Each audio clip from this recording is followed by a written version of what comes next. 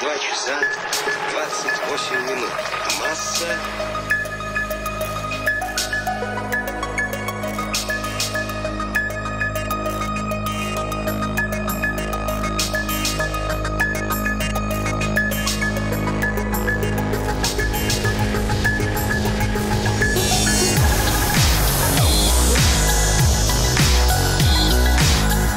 We choose to go to the moon.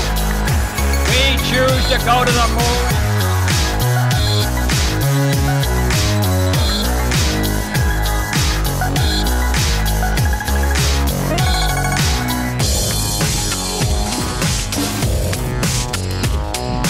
One small step for man, one giant leap for mankind.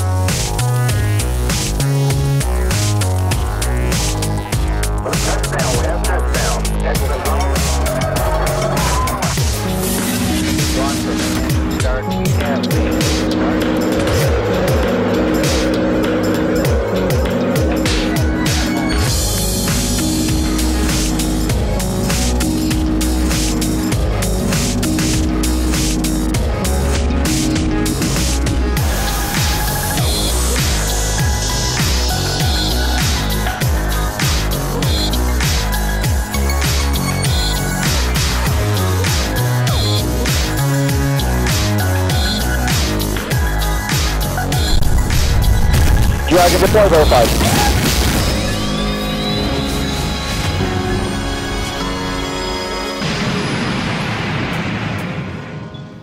Welcome to Spacevidcast 5.11 for Saturday, July 14th, 2012. My name is Benjamin Higginbotham. With me, as always, the beautiful, lovely, wonderful, and talented Carrie-Ann Higginbotham. Talented. Talented. She's very talented. We'll be your hosts as if that were ever different. So we've been gone for a couple of weeks, so we've got a ton of news. Let's get straight into it. First off, there was a launch of an Ariane 5. It brought EchoStar, what is it, 17? Oh geez, I've forgotten. So. EchoStar something. EchoStar 17, which is that'd be a Hughes communication satellite, and MSG-3, which is a weather satellite. And since we're a space show, we figured we'd show you the launch. Okay.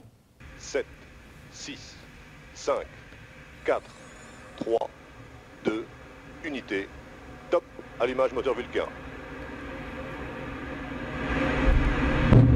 Allumage confirmé. Top, allumage EAP, décollage. Lift-off.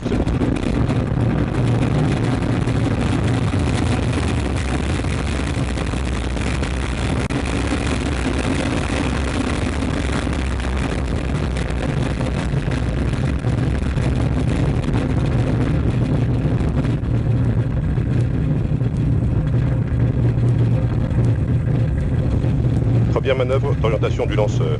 Les paramètres à bord sont normaux, la trajectoire est nominale.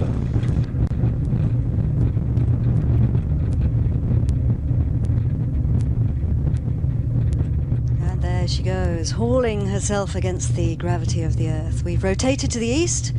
We're heading out over the Atlantic. We're burning 3 engines, the Vulcan, which we did light on the ground, but actually it's those 2 boosters which are doing all the work here. In fact, their job's really to get us away from the gravity of the Earth, isn't it? Yes, the boosters are providing 90% of the thrust right now, and each booster is burning 2 tons of propellant per second. To give you an idea, if you fill your car once a week, that's how much gas you'd use in a year. And we're just hearing it. We're 15 kilometres from the pad, Simon. We're just getting the sound of the launcher as it flies over. In fact, we can even feel the vibrations, can't we? It does take a little while for the sound to get you, though, doesn't it? Well, like you say, 15 kilometres from a pad, but we do feel it. And of course, those in launch control, they too will certainly be feeling this. It's quite sensational. Well then. Interesting commentary. I thought I'd leave some of that in. But yeah, Ariane 5, which is the European Space Agency's heavy lifter. Most called it their medium lifter, but that would be their Soyuz. So that happened a couple weeks ago. So that happened. That was a thing. Another thing that happened, China landed. This is humorous because it was Chinese. I just find this funny. Like, everyone's throwing their graphics on the screen, including us. So here you go, graphic overlord, but China's Shenzhou 9, and I know I'm pronouncing it wrong, I'm sorry guys, landed, and here's some footage. Well, from another camera, we can see the spacecraft is pretty close to the ground. It has landed, but it's turned upside down. So it will be a little bumpy for the astronaut inside. They've been turned upside down. But it has landed.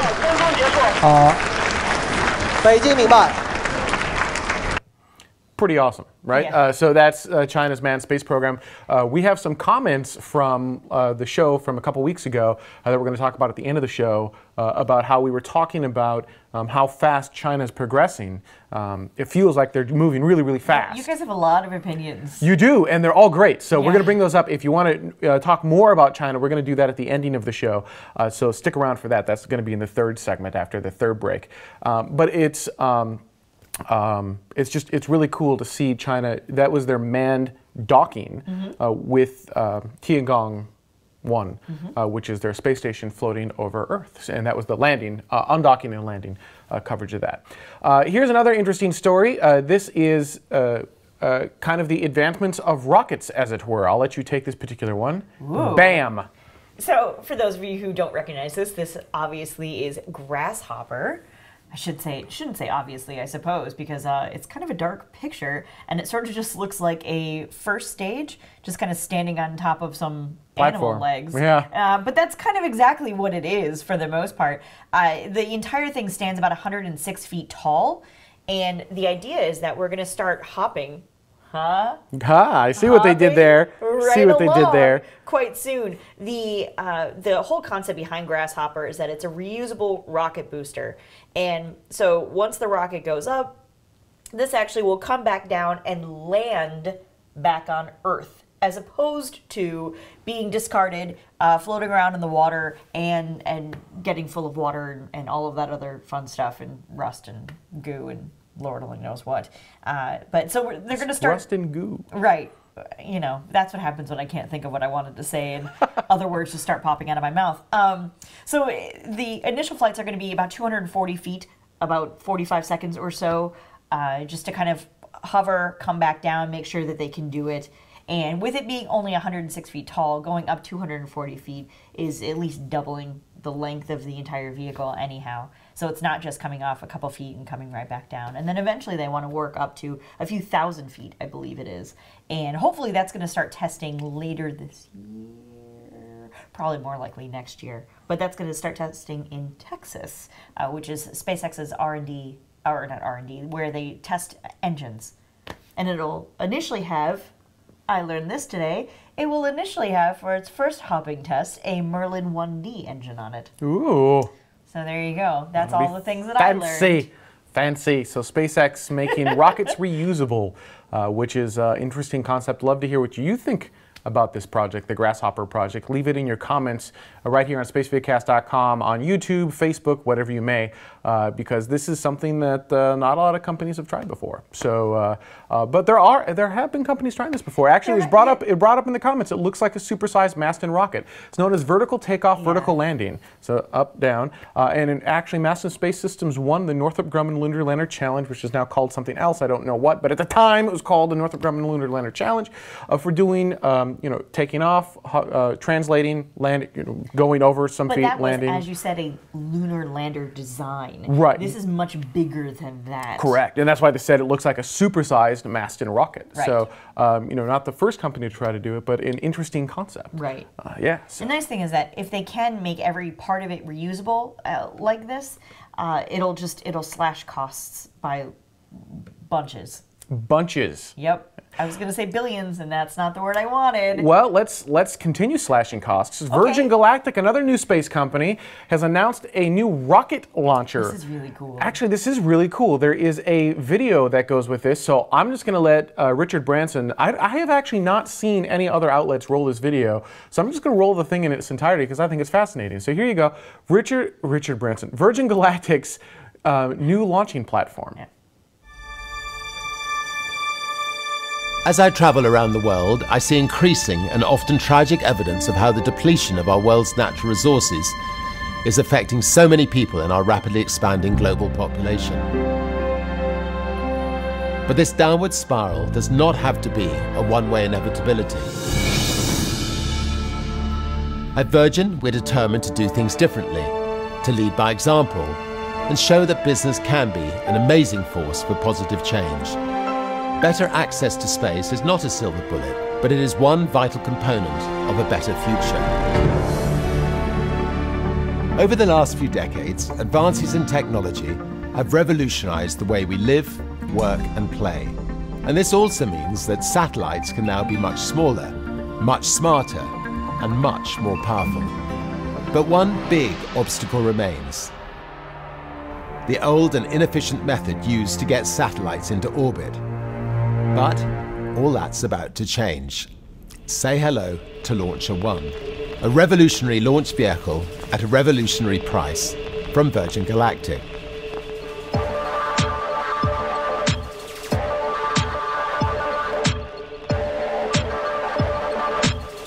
With a launch cost aimed to be the lowest in the market, Launcher One is an air-launched rocket from Virgin Galactic's uniquely efficient White Knight II carrier aircraft. Launcher One will build upon the design experience of the existing Spaceship Two manned space vehicle and leverage the unique manufacturing and flight testing facilities of Virgin Galactic's sister company, TSC. Right, Steve, I've got the brakes. You can pull the chocks. Mojave Towers, get 2 on holding short at 30. Request takeoff clearance. Runway 30, cleared for takeoff.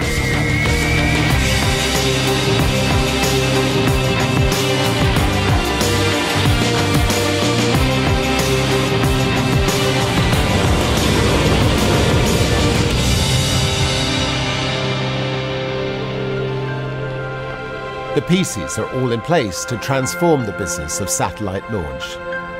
4, 3, 2, 1, release, release, release. Go.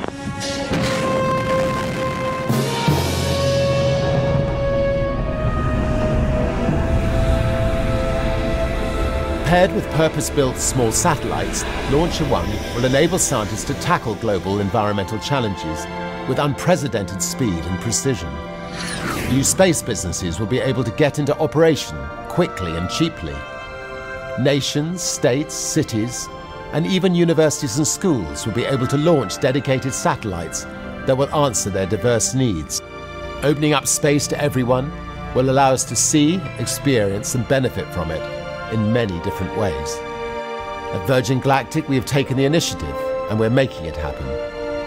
Because space is Virgin territory.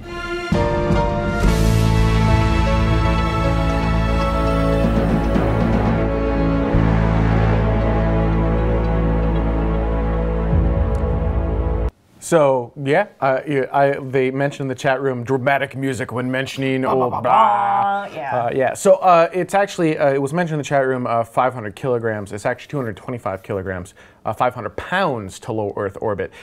Interesting debate that happened in the chat room the entire time, going, what's really the market for this? Because it's estimated to be $10 million to launch, 500 pounds to low Earth orbit. And you look at other companies kind of in the same range, and you're not sure if there's a huge market for this particular item. And it's also interesting, by the way. Sorry, go ahead. Go ahead.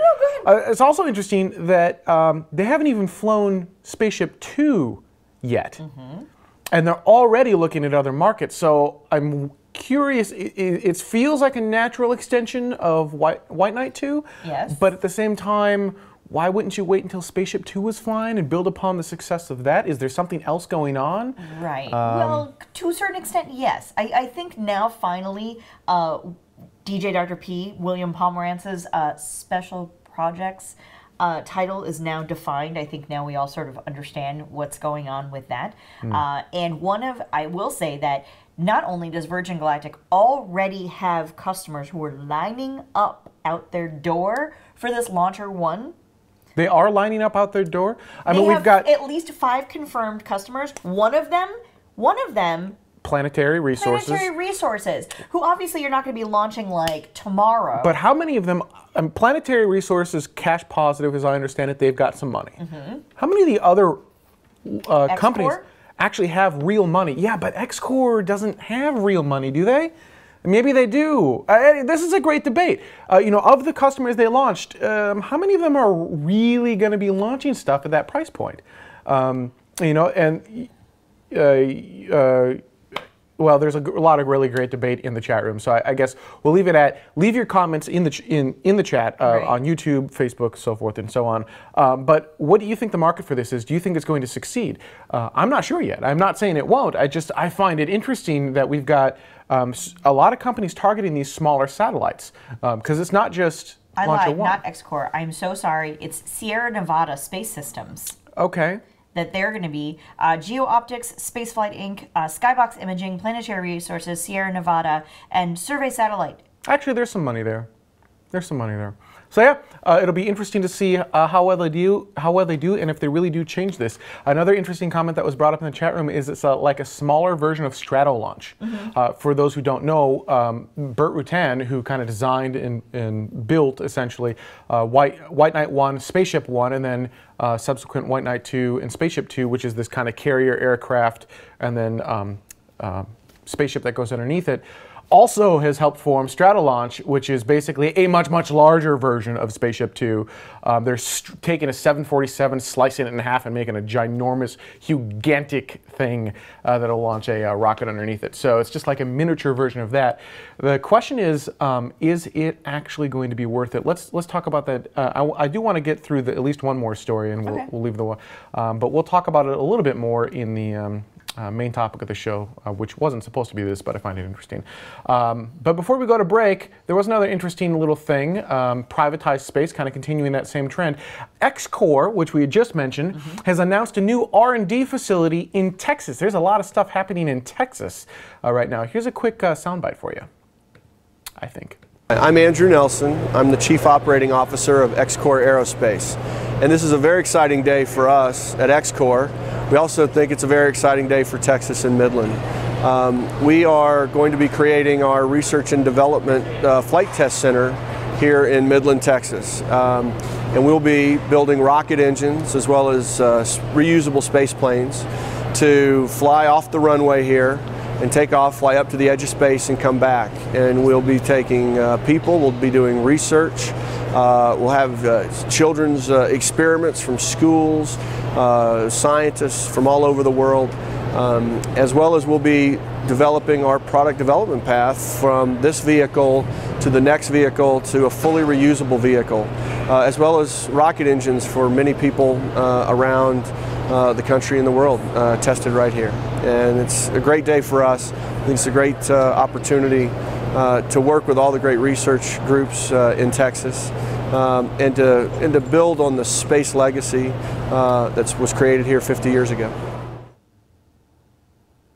What's interesting is all this kind of moving and shaking of new space companies. There seem to be three or four, I'm not sure, I'll count them out loud here, but different areas of the country, of the U.S. that are trying to attract these companies. One is the existing Space Coast, Florida, Space Coast, Florida, Cape Canaveral area, because there were a lot of people kind of slid out of the space shuttle program, and they're trying to keep those people employed. Weird. I know, right? The second area is, interestingly enough, Texas, but when you think about it again, space shuttle program, Houston, Texas, right? That's where Mission Control was. But Texas seems to be really trying to garner some attention. The third area is New Mexico with Spaceport America. And that's actually where Virgin Galactic will be flying out of. That's their primary spaceport, is Spaceport America. And the fourth area, so it was four, is kind of the new Space Coast. The Los Angeles area in Mojave. Kind of, I'm going to clump all of that together. So Southern California, I'm going to clump that all together. And it feels like a lot of these new space companies are already in Mojave. And then you've got SpaceX in Hawthorne.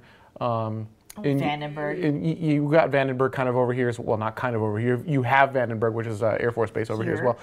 So it's interesting to see these four areas kind of compete and try to grab these different companies. Keep in mind, XCOR will still be based, as I understand it, in Mojave. They're just opening a new R&D facility in Texas. So awesome to them for having enough capital and ability to kind of split operations into two. But I wonder what the advantage is splitting their operations into two is, what the fiscal advantage is to have that brain trust kind of broken into two separate areas. Right. Not that you can't telecommute and stuff like that, but it's different. Right? I mean, Right. when you're this close and you can kind of bounce ideas off each other, it's very different than being over the phone or even a telepresence. So I'm wondering how that will work. Vax Hedrum in the chat room says that Midland, Texas, in the middle of nowhere. So is Mojave. So that's not really any different. But that's what you want for rocket companies, especially R&D and testing, right? You want it nowhere near anyone. Right. So when things go wrong, when things don't go as planned, because they are experimental vehicles, which you can see the giant experimental on the side of the vehicles, when that happens, people don't get hurt. And this is the time that we want to test the vehicles, see what's wrong with them, blow them up, push them to their limits, push them beyond their limits, and see what we can do. And so that's why you want it in the middle of absolutely nowhere. Right. You don't want anyone nearby the vehicle. All right, let's take a quick break. And when we come back, the main topic for the show is going to be, we're going to continue talking a little bit about Virgin Galactic, but also, I've forgotten the main topic of the show. Can you help me out?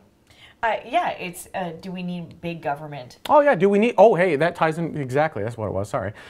Do we need big government anymore, or can we kind of rely on new space for doing our space stuff? So stay with us, we'll be right back. Look into her face, determination in her eyes. She won't give up or quit or fumble little fashion lies. Filled with awesome expectation, this girl's a fascination, and nothing in her way will keep her from her destination. 'Cause she's fire walking, she's fire walking. When it's hot, she keeps on moving through the heat, keeps on improving. Yeah, she's fire walking, she's fire walking to be free.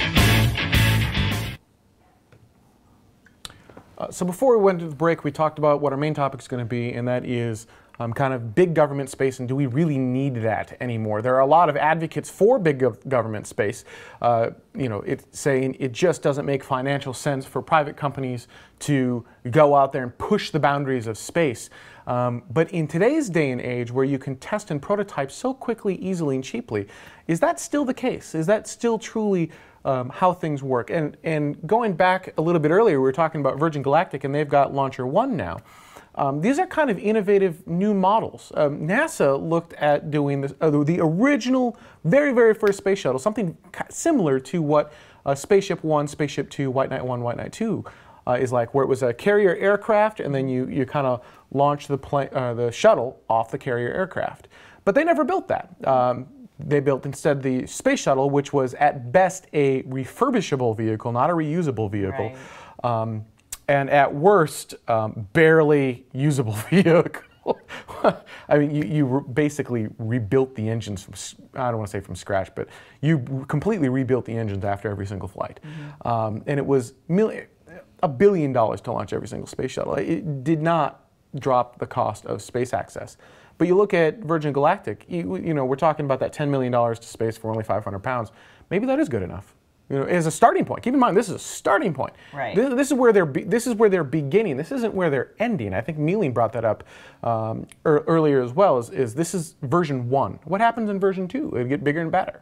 Version 3 gets bigger and better. The difference being the timelines are not what we're used to. You get an iPhone every year. You're not getting a new spaceship every year, or are you?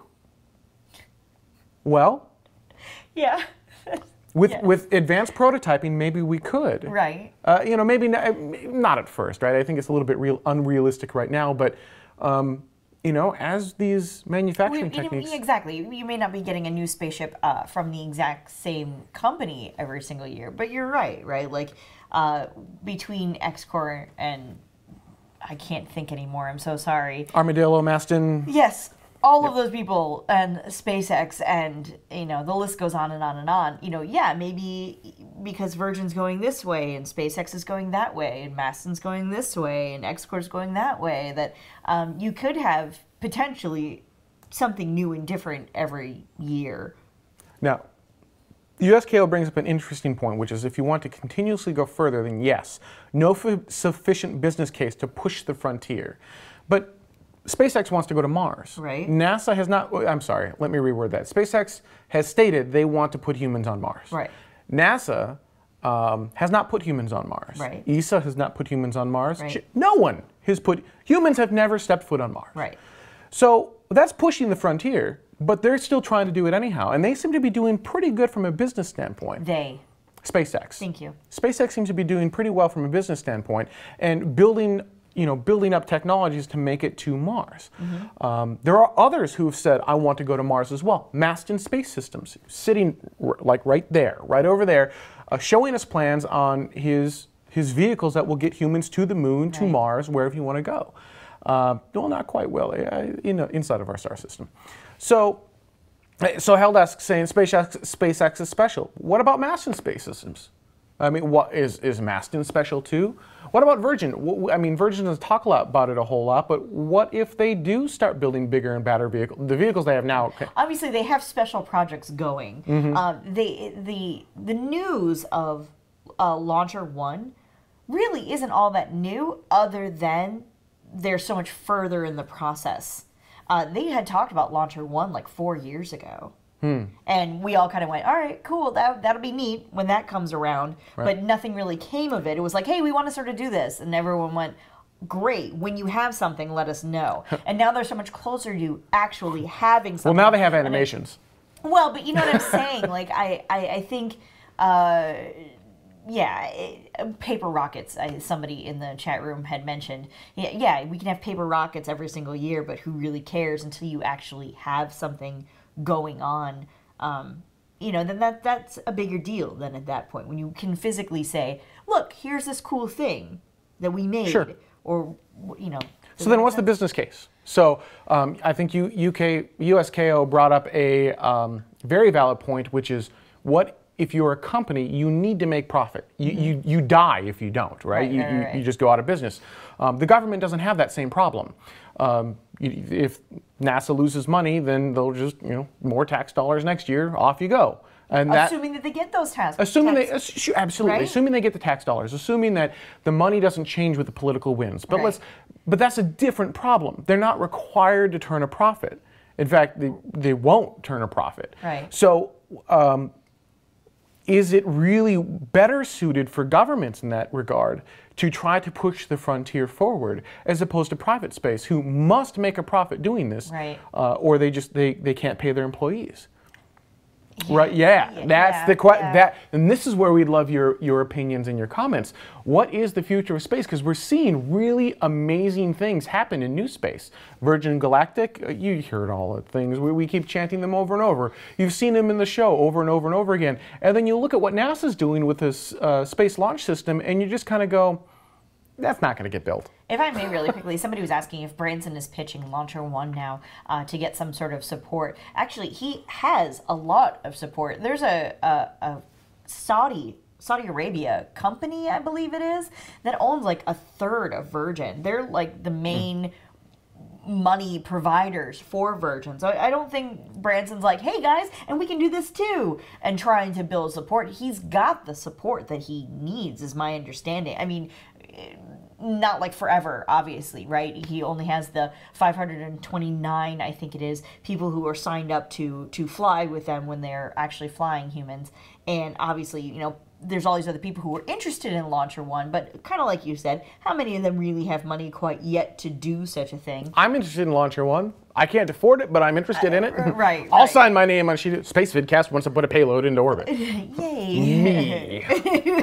I owe you. I want to go to orbit. So there's stuff like that, but just for day-to-day stuff right at the moment, he's got the money to do that part of it at least. So I don't think that's what he's trying to do at the moment. But pushing the frontier, right? That's what we're talking about in the business case for pushing the planetary resources, asteroid mining. You know what NASA's not doing? You know what ESA's not doing? You know what JAXA's not doing? Asteroid mining. Here's planetary resources, a bunch of private guys going, we're going to do asteroid mining. And the chat room says, well, they're the exception. How many exceptions does it take to make it the norm? And why are they the exception? Like, because one of them or a few of them dared to take on the philosophy of, no one said that we can't do this, so we're just going to. right? Because yes, now they are starting to not necessarily run into roadblocks per se, but they are running into a few people saying, you can't just do that. Like, what happens when you bring stuff home? What are you going to do with that? You can't just sell that, which was something I'm sure they anticipated running into. And yet at the same time, if you don't push up against those laws, those rules, those boundaries, you're never going to know what you can or can't do, what you can or can't accomplish. Just because nobody else has tried to go out and do that because they said, oh, well, what happens when we bring home palladium? And then now what? Everyone's going to freak out about stuff like that. No, just go and do it. Sorry. Mealing says they're actually not the exception. They're talking about planetary resources. There's another organization doing asteroid identification and threat mitigation. And I did that really fast. Yeah, you did. Good wow. job. Bam. Articulate. And that's kind of my point, right? How many of these exceptions does it take to make it the norm? And I feel like we don't even know all of the exceptions yet. We just know the big players that have kind of made it public. I'm sure there are a lot of scary, crazy geniuses thinking about this stuff, doing it kind of on their own dime. And this goes back to other comments I've made about the maker community saying, I don't think they can make it. And frankly, I flip back and forth on this particular, well, I do. It does, it's kind of I do, and you know, I try to poke at you guys to get you to comment a little bit, but realistically, you know, I don't want to say the word realistically, what if? Right? What if a guy in his basement really, truly does make a suborbital vehicle that can get you to space for like $500,000? Awesome. Yeah, I mean, we talk about reducing the cost of space transport. I just want a jetpack. If y'all could just work on that, that'd be great. There's actually there's a video on that. Yeah, I know. Oh, all right. Is that where that comes from? Yeah. All right. So yeah. I guess that's kind of the fundamental point. And like I said, we'd love to hear from you guys. What is the future here? Is it going to be government space? The easy answer is it's going to be a combination of both. And today it is, right? We've got money from government funneling into some of these private space companies. Great. But let's go forward 10 years. What happens as the political winds shift? Mm-hmm. What happens after the space launch system? I have to think about it every time. Keep trying to call it the Senate launch system. What happens after the space launch system is canceled? I think there's a very high probability of that. Maybe I'm wrong. And it does seem like a really cool rocket.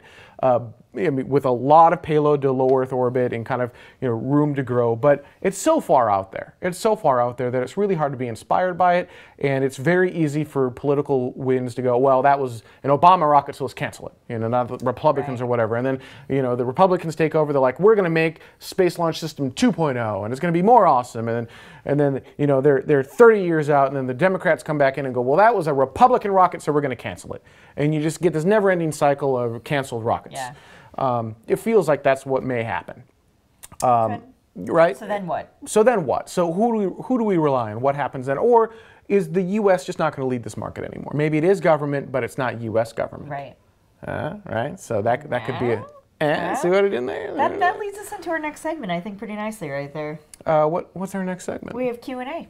Oh, we do have Q&A. Why don't we do this? Let's take a quick break, and when we come back, we're going to talk about stuff that we talked about before that you guys commented on. It's Q&A. Q&A. In these experiments, you can see the disorientation resulting when an animal is suddenly placed in a weightless state. Cats, when dropped under normal conditions, will invariably rotate their bodies longitudinally in midair and land on their feet. This automatic reflex action is almost completely lost under weightlessness.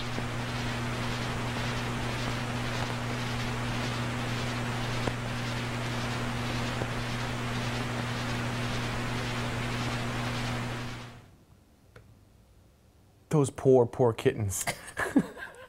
Rah! What hit the ceiling? I know. It's like, what is going on? Why are you doing this to me? I don't understand. It's kind of terrible. I'm sorry. Let's take a peek at some of the comments from our last show, Spacevidcast 5.10. This was in regards to doubling NASA's budget, approximately doubling NASA's budget from half a cent on the dollar to 1 penny. We were having this conversation earlier, and you were like, what happens when NASA's budget is 1 penny? And I was like, 1 penny on the dollar. Well, you knew what I meant. So, all right, here, this is from BabyKicks03. Hey, how's it going, Spacevidcast? I'm Bart Bork. I'd like to make a commentary on the Penny for NASA video that you showed, the push by Neil deGrasse Tyson. And it's a comment about, you know, how you were saying that NASA has a lot more rules on it now, and that even with the extra money, they wouldn't be able to accomplish a whole lot more. And I think that where you and Neil deGrasse Tyson differ is that and I could be wrong, but Neil deGrasse Tyson seems to more be interested in his speeches and such on the science missions, not the manned missions. And while the manned missions are very expensive, and even doubling NASA's budget, you still wouldn't be able to get to Mars with the manned side of NASA.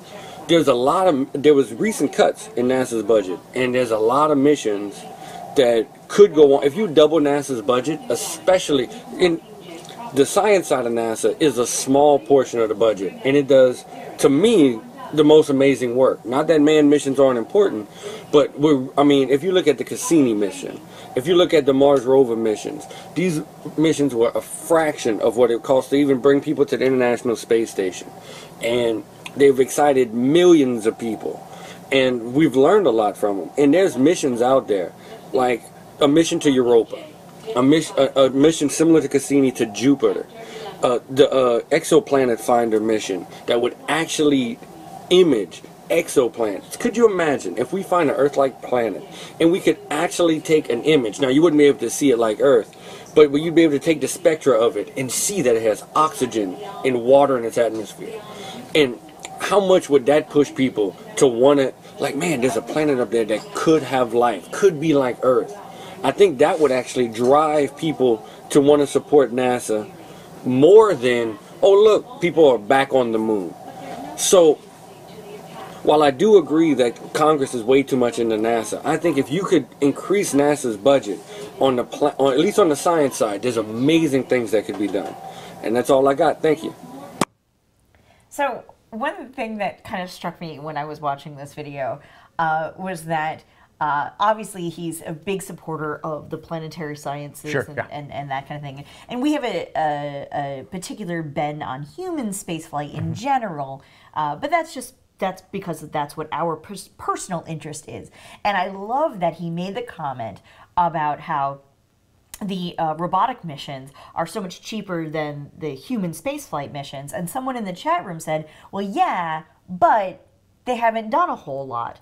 And when the comment was made in the chat room, I was like, that's exactly what I was thinking. I was like, well, yeah, but planetary sciences, I mean, they've done a lot of stuff, but at the same time, you know, if we could have put a human on Mars, we could have learned all of those things so much faster, so much quicker, all of that other stuff. They haven't really done a whole lot. And then the person in the chat room sort of revamped their statement, and they said, well, I mean the human spaceflight.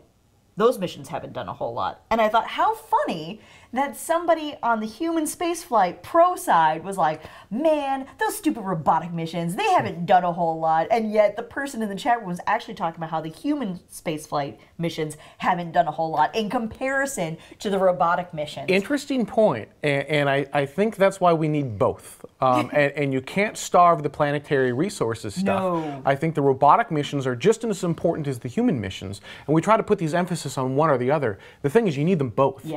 For example, it is far easier to send a robot to an alien world, and if something goes wrong, I don't want to say that's okay, but no life was lost, right? It is easier. You don't have to have the environmental systems. It's still very difficult, but it's easier than sending a human. However, if you can send a human, the amount of science that human can do on the red planet, for example, on Mars, is vastly greater than any robot we've designed today. So, yeah, Curiosity is going to be epic. I mean, this is going to be a scary advanced machine. We're big fans of Cassini. We're big fans of Juno, the one that's going to Jupiter. We're huge. We got super excited about that. It was really, really awesome. And you can't really send humans to Jupiter, at least not yet. Can't really land on Jupiter. Right. So there's that. They each have their own merits and their own way for their. It's sort of like they're just two distinctly different things. for the same purpose. But imagine the amount of science we could do if we did have a human on Mars, right? I forgot, I don't even know if this is a real stat, but I'm going to pretend like it is. Okay. I heard something along the lines of all the science we've done on Mars could have been accomplished by one human in about 2 weeks. Like, of all time. I heard a month, but still. Sure. Even Let's if say you a month. 1 year. Let's just say, yeah, 6 months to a year. You know, that's since that's all of it, right? That's crazy. I mean, you really, if you want to do, if we're looking for fossils, we're looking for life, a human's going to be able to be just way better at that than a robot is. But you still need to send those robots. You got to figure some of this stuff out. Yeah. So they're equally important. So, I do think it's a valid point. Right now, we don't have humans doing a whole lot inspirational in space. We're certainly learning stuff that we already learned in the 70s, so we're relearning some stuff, but nothing. I mean, where are the centrifuges, right? Where's the really cool stuff from the ISS that we were supposed to have that got cut? Right. I don't see it. So, all right. So this is Epic Future Space on China and their advancements and the rate that they were going at when we were talking about the Chinese space program.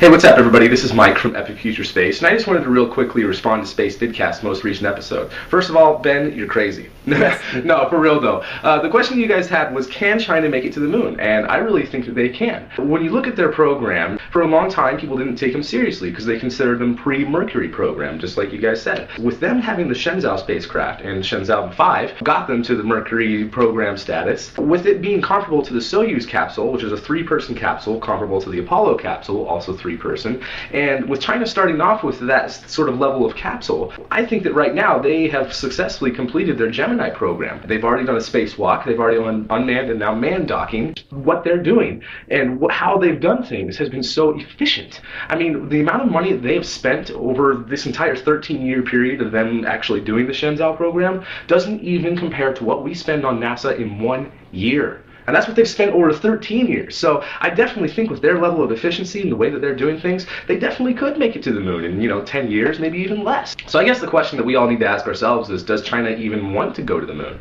I mean, they have all this stuff planned for Tiangong, and they're going to build a much larger version that's a little bit more like the Mir space station.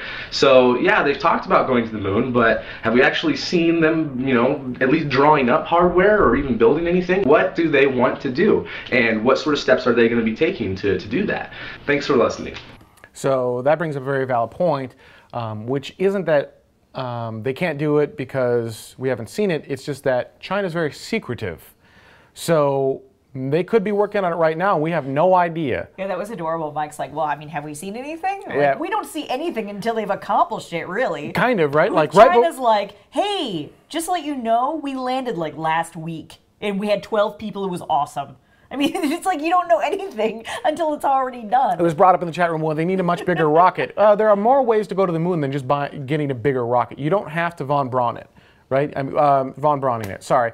So taking a rocket and just going, boom, straight to the moon. You can stage it. You can do it in smaller increments. For example, you could, I don't know, build your own space station and use that as a launching post to go to the moon. Interesting concept. If only they had a Oh, wait, they do. So they have different options now. I haven't looked to see what inclination it's at and if they actually could use it as a way to get to the moon. For example, the International Space Station is at the wrong inclination.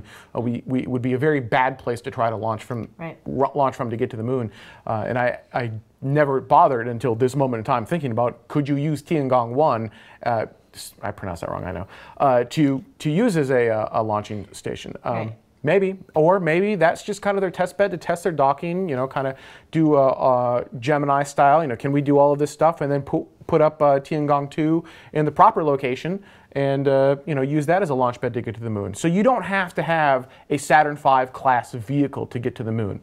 You do if you want to do it in one jump, but you don't have to do it in one jump. And there are benefits to both processes, right? So if you do it with the space station, you've got a little bit more ability to do more than just flags and footprints, but you have to build a lot more infrastructure. It is interesting, though, to say that, yeah, China has said that they want to go to the moon, and from all outside perspectives, which is really all we have, it doesn't look like they necessarily, that's what they're shooting for per se. It sort of looks like, maybe, kind of, sort of, like, we can kind of piece together some information. It's like It's like a build your own mystery, but we don't know exactly for sure. So, or maybe they're moving a lot slower. We've always referenced them against the U.S. space program. Here's a comment from USKO, which I think brings up a lot of very valid points. So in the last episode of Spacevidcast, it was mentioned that the Chinese space program was progressing really fast because they seemed to go directly from the Gemini stage straight to Skylab in only a few years. Thing is, that's just not true. The problem some people seem to have is that they think of the Chinese space program as if it were a knockoff of the American space program, but it isn't. It's a knockoff of the Soviet space program. So what happens when you look at Chinese space efforts in these terms? The first Chinese satellite, Dongfang 1, was launched in 1970, whereas Sputnik 1 was launched in 1957. It took the Soviets 4 years to launch their first human into orbit. That happened in 1961 with Yuri Gagarin. It took the Chinese 33 years to do the same. They launched Shenzhou 5 in 2003. The first Soviet spacewalk came less than 4 years after their first manned flight, in 1965. The Chinese program moved at a similar pace, delivering the first EVA in just under 5 years. Shenzhou 7 was launched in 2008. The first Soviet space station, Salyut 1, was launched in 1971, 10 years and 1 week after their first manned flight. Its first crew launched 3 days later on Soyuz 10. The first Chinese space station, Tiangong 1, was launched in 2011, 8 years after their first manned flight. Its first crew was launched in 2012 on Shenzhou 9. It's somewhat important to understand that the Soviet Union had conducted a total of 18 manned flights by this stage in their program, launching 29 people into orbit, whereas China has so far launched 4 manned missions with a total of 9 people having flown. This is why I don't think it's unreasonable for me to request that the people in the comments section please tone down their China worship. Thank you. So, valid points all. Yes. But one interesting stat that he kind of was brought up but not really mentioned is the timelines are beginning to compress more, right? So everything's happening faster and faster and faster. So the first big milestones like 30 years apart, but now they're starting to do things faster than Russia did. So certainly, if you were to compare the programs 1-to-1, you're right. However, they're not the same programs, and they are different programs, and they're doing things in kind of a different way. And so it's possible that because of the way they've done things, they could actually start to really rapidly accelerate, what they're doing in space. Well, or they could slow down. So you're suggesting that China will get to a pace in which they will surpass any other space program? They could. I'm saying that is possible. I'm not saying that's what will happen. Right. China's very secretive, so really don't know. I mean, I have no clue. But when you look at what they're doing, it is impressive. And whether you compare it to the U.S. or the Russian space program, they are starting to make strides in kind of those same areas. And maybe it's not moving as fast as we all kind of make them out to be, but they are still moving forward. And what's yet to be seen is, are they just going to simply copy what the U.S. did in the Apollo era? Or, what we've kind of done and said, look, we're going to build our own space station and fly around the Earth for 30 years. Maybe we'll do flag and footprints on the moon. Or are they going to push everyone forward and say, we're actually building a colony on the moon, and we're going to Mars, and we're going to an asteroid, and really doing things that no one else has done before? Because frankly, to date, they haven't done anything that anyone else hasn't done before. So it should be boring. It's still exciting because it's humans in space, but the reason it's exciting is because you can kind of use your imagination and go, I see where they could go with this. The question is, will they go there? So pose that to you and answer that. What do you think? Will they go there? Will they actually do that? This was brought up earlier today on Twitter. Love your show, and I have a question. When do you think the next heavy lift rocket will launch, and what will it be?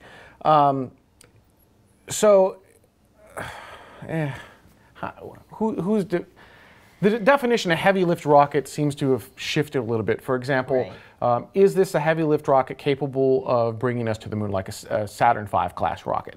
A rocket of that caliber, I just don't see in the immediate timetable, frankly. From anyone? From anyone. There is including Russia, including ESA, including ISRO, including JAXA. Correct. I just don't see it on any immediate timetable, including the U.S. And that's when the geeks in the chat room go, Space Launch System! And I will refer back to earlier. As cool as it seems like it will be, I just do not believe it will get built. And it's not because NASA's bad or anyone's wrong. It's just the political winds will shift and the funding for it will get killed, and it will be completely outside of the control of NASA to build that rocket. So I don't believe SLS will ever fly. Someone in the chat room brought up Falcon Heavy. So this is where we get into the question of what are you defining as a heavy rocket? Is the Delta IV Heavy actually a heavy rocket? So in those class, in that kind of class, there's the Falcon Heavy. Is this like the WWE where we used to have like a heavyweight champion and then we had like a world champion, because you can't have two heavyweight champions, but they are essentially the same level of belt? Like, is that what we're starting to get into? Like, ultra super duper heavy? Yeah, I mean, how do you classify a Saturn V class, I guess? So we've got these Falcon Heavy, which I believe SpaceX has announced testing begins this year or early next year. Yeah, it's like within the next 12 months from now, essentially. So I don't know when that will actually fly. Actually, I really won't comment on that. If you don't know, I do work at SpaceX, and as such, I try not to comment on any SpaceX related material, mostly because this show is separate from SpaceX, so the views and comments on this show have nothing to do with SpaceX and vice versa, blah, blah, blah. But SpaceX has publicly announced they are building Falcon Heavy, which is essentially a Falcon 9 core with 2 more Falcon 9 cores on either side for a total of 27 Merlin engines. It will be awesome. Remember when we showed the Ariane V and they said that they could feel it and it was really cool? This will be like that. Yeah, so it will be pretty big, and they have announced plans to try to start test launching it soon. When it will actually go, I'm not actually sure. As Black Project said, it will be loud, and I am super excited for that. So yeah, that soon. If you're looking at that classification of rocket, I think a lot sooner than later. And there is there was a recent talk by Dr. Bob Zubrin. And he talked about, he's a huge advocate for Mars Direct, which is where you do the von Braunian style, don't build a space station, don't do anything else, go from the planet to the other planet, and you're done. One vehicle, boom, actually his is 2, right?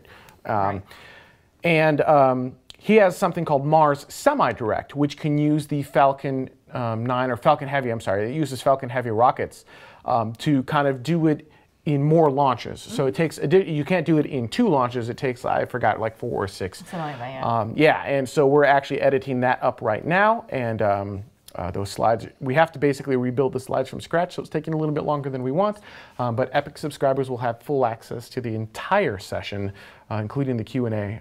The non-Epic subscribers will only have the base material. But yeah, that was at the last AIAA meeting in Los Angeles. And you know, that's some of the cool stuff that a Falcon Heavy like rocket can unlock. But I believe a Delta IV rocket, Delta IV Heavy, which is, you know, an existing heavy rocket, Masten Space Systems can launch to Mars on top of that. Right? Yeah. I believe he said yes. Yeah. So, you know, it's yeah, it's coming soon. I think there's a lot more rocket design. Well, all right. So not to nail you down, but in the next 2 years? Yeah, in the next 2 years. Between 2 and 5 years. Between 2 and 5 years. Okay. Yeah. In the next 2 years. I think within the next 2 years we're going to start to see some stuff kind of get generated. And maybe we'll actually see SLS start to get built. All right. Let's just do a couple more, just really quick. This is just a quick question as to why does Spacevidcast, why not start a Spacevidcast forum for everyone to openly discuss topics? We've actually talked about this a little bit before in our After Dark shows, but the reason we don't do it is because forums are a fantastic amount of work to actually get working correctly, keeping the spammers out, keeping the topics fresh, and not just having it be a dead space with like 1 or 2 people participating. When we hit a critical mass and a forum is really an area we need to go into, we'll look at it at that point. So we're not saying no to forums, we're just saying that right now the timing is not right for a forum. However, that's not to say say that you have no place where you can discuss this stuff. We do have a wiki at wiki.spacevidcast.com, and there is a talk page on wiki, so you can actually go, and every episode, especially the like this one, all the season 4, season 5 stuff, they're all actually pre-laid out in the wiki. So if you ever want to know what next week's episode is going to be about, just go to the wiki. It will tell you the stories we're going to be, like the suggested stories for next week, and you can add your own stories into the wiki article, and you can start conversations in the talk page. So certainly check out Spacevidcast's wiki page. Help, add stories to it. Talk to us about things that you're interested in. YouTuber78 is doing a fantastic job on our wiki page right now, kind of organizing it and making it go. But yeah, there's a lot of great information in there about every single show. And here's the really interesting thing: stuff we don't get to stays in the wiki. Right. So there was a Liberty story that is in my timeline that we just didn't have time for. That whole thing, including the video for that, is in the wiki. So check out wiki.spacevidcast.com. And kind of once we see a really great interaction on the wiki, that will tell me that it's time for a forum, for a real forum at that point. Yeah, exactly. And finally, yay! The intro is back. So I like. I know. Really? I had to throw that one in there. Really? So the misspellings and all. Misspellings and all, yeah, and it needs to be updated, which is one of the reasons why we haven't run it. There's an inaccuracy in the intro, and there's some misspellings in the intro, and it drives me bonkers. And the intro needs to have more video in it, and we just haven't had a chance to really flush it out quite yet. So I try not to air it unless I have to. It's like the bottom of the to-do list. It's sort of like with the AIAA talks, the LA Space Salon talks, like trying to get all of that stuff out, which obviously is taking us long enough anyhow. And then it's sort of like, oh, right, and then our open. Yep. So, all right, on that note, that's our show. I'd like to thank everyone for watching live. Remember, we'll do these approximately once every week. We try to do them every Saturday at 2200 Coordinated Universal Time. You can do that time zone conversion yourself. I'm feeling evil today. Ben's voice is like angels singing directly into your ears. Something like that. You know what? I will. I'm going to read. For those of you who subscribe to Spacevidcast Epic or are watching live, we sent a faux description of what Spacevidcast is to New Space for their website, and we had a ton of fun. This will never make it on anything public, I hope. Someone made the wildly inappropriate of asking us if, I know you changed your logo, so I'm wondering if your show description changed. And my immediate reaction was like, no. Actually, it's, and then Ben's reaction was like, maybe it has. Actually, we should really, really do something with this. Yeah. So, all right, and actually, I think Heldesk is right. I actually think the show is actually 2100 UTC, not 2200. I misspoke. Oops. All right, on that note, thank you so much for joining us. If you'd like to hear what that description is, make sure you sign up to Spacevidcast Epic. Epic is what helps us produce a show and get hopefully better cameras in the future and do live events like New Space 2012, which we're going to hopefully be covering. And then we'd love to start bringing the AIAA meetings and LA Space Salon meetings to you live as opposed to just on demand. Which is really difficult because they're always in places with no broadband whatsoever. We can't even tweet from there. But with awesome. your Epic subscription, that helps us to purchase things like 4G access cards and cameras and the equipment necessary to make it go live. And so we very much so appreciate your Epic subscription. As a thank you for Epic subscriptions, we give you access to an ad-free show, like no Google pre-rolls, no Google mid-rolls, no pop-up ads. But those Space Cats, you're still going to see. You still get the Space Cats because those are awesome. And we also give you access to extra content. For example, the Q&A session from the Zubrin talk when we post that, from other speeches from LA Space Salon. Normally, the public version of these videos are about 20 minutes. The version you get is like an hour, hour and a half long. Great Q&A stuff. And that's available at spacevidcast.com/epic. Subscriptions start at just under $10 per month, depending upon whether you go monthly or yearly. And that's what helps us make the show go. So if you like the show, please sign up there. On that note, I'd like to thank everyone so much for watching. Spacevidcast After Dark is up next. We'll see you next week.